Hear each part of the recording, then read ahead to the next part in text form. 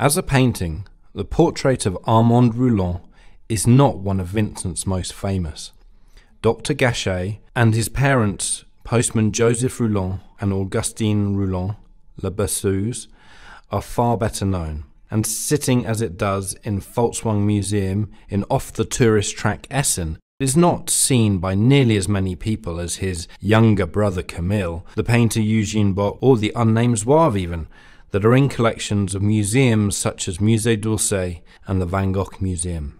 As a person, Armand Roulin didn't have the significance in Vincent's life that his father Joseph Roulin, who was Vincent's faithful friend, had, nor Père Tanguy, Vincent's loyal supporter in Paris, who helped him by exchanging painting supplies for Vincent's paintings, nor the mercurial Dr. Gachet, who was his doctor at the end, nor even the 13-year-old Adeline Revaux, who was an eye-witness to his death.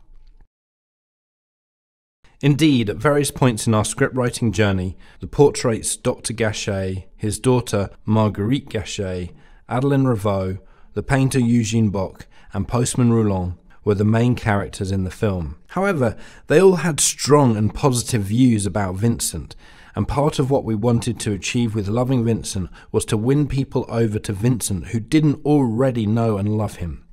And so we wanted a main character who started out rather indifferent to Vincent, and could, during the film, become drawn into the mystery and magic of Vincent's world and the tragedy of his untimely death.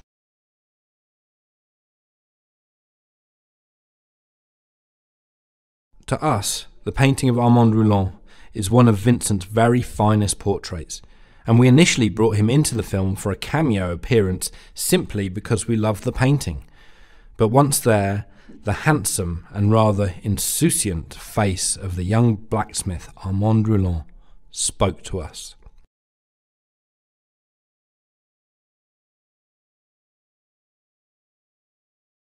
As soon as we started writing him into the script, he seemed to fit, and his character expanded until the point we made him the driving force in the story.